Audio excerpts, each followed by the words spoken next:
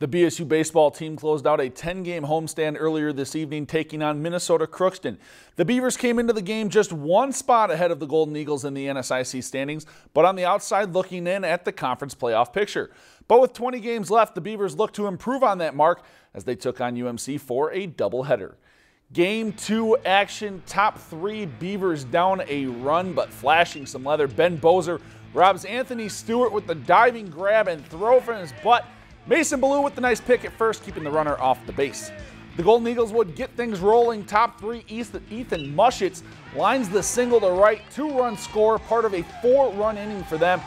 UMC would push that lead to 6, but a 5-run 7th had BSU right back in it. Then in the 8th, Gunnar Olszewski doubles to left, putting the tying run on 3rd, and then a couple batters later, Benny Bozer doing it at the dish now lines the oppo field shot to left.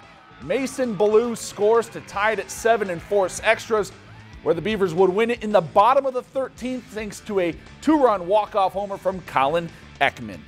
And in game 1 of that one, Minnesota Crookston taking it 3-1. If you've enjoyed this segment of Lakeland News, please consider making a tax-deductible contribution to Lakeland Public Television.